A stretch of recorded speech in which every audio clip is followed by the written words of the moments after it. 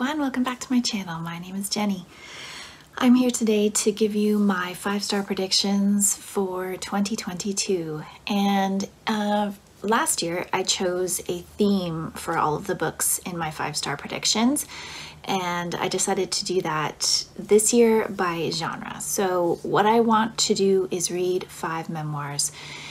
If you're new to this channel or you don't know yet, I am really fond of memoirs. It's one of my favorite genres of literature. I just enjoy a kind of self-reflective narrative, and so often I find lots of memoirs that I give 5 stars to. It's probably one of my most popular genres to give 5 stars to. So I thought it would be a great way to read more memoir this year, and also a great way to see if I am correct about like the memoirs that I'm putting on my TBR. So the first one that I have is Paris to the Moon by Adam Gopnik. Adam Gopnik is a journalist, I believe, who moved to Paris with his young family. And so he basically was living in Paris and getting used to being in a new city while also being a new parent. And this is his account of that time. I believe he was also submitting writing to the New Yorker, and it was called Paris Journal. So I think that part of that writing that he was submitting to the New Yorker was included in this memoir, perhaps, or they kind of go together, I'm not sure. So this is off of my Paris in France TBR, and also a book that I own. And so it's falling into a whole bunch of different categories of things that I'm trying to do this year and trying to accomplish in 2022. So this is the first one on the list. The next one on the list is Names for the Sea by Sarah Moss. I have at least 3 or 4 books by Sarah Moss on my TBR, and I haven't read any of them. And I've heard a lot about this memoir. This is a memoir about her time living in Iceland.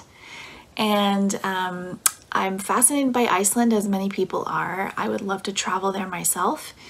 And I know that Sarah Moss goes and lives there with her family. And so I'm, just really interested in reading this one and starting off with some of Sarah Moss's writing. And I actually find that oftentimes beginning with someone's nonfiction, an author's nonfiction, is a good thing for me. So I'm very curious to see if I get along well with Names for the Sea. The next one is called Carrie, a memoir of survival on stolen land by Toni Jensen. And this is a memoir in the format of connected essays.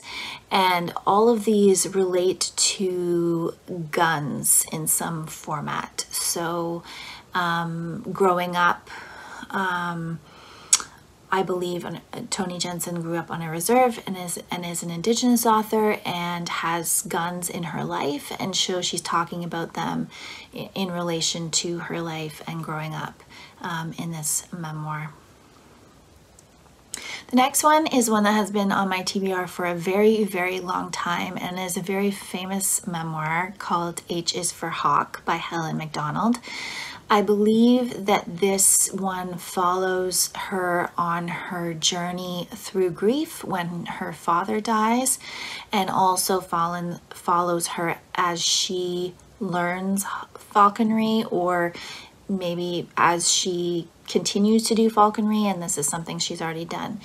I know that this is Olive of a Book Olive's favorite memoir of all time, one of her favorite books of nonfiction, and I think that's a pretty good recommendation. So I've had this on my TBR for a very long time, and I'm really glad I'm finally going to get to it in 2022.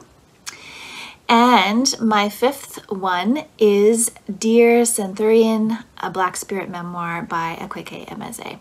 So if you had followed me at all in my videos last year, I read 3 Akwaeke Emezi books, I have so far talked about 2 of them on this channel, and the 3rd one is forthcoming in my January wrap-up. I adore their writing.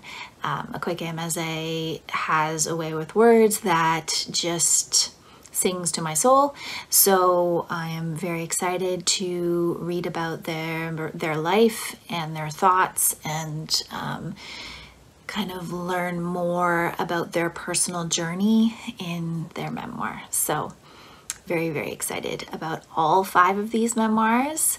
Please let me know if you've read any of them and what you thought of them in the comments down below. I know that memoir can be a very polarizing genre on BookTube. There are people that love it. There are people that really don't, for various reasons. But I think this is going to be a great 5-star predictions, and I'm really looking forward to getting started in the coming months. So thank you so much for watching.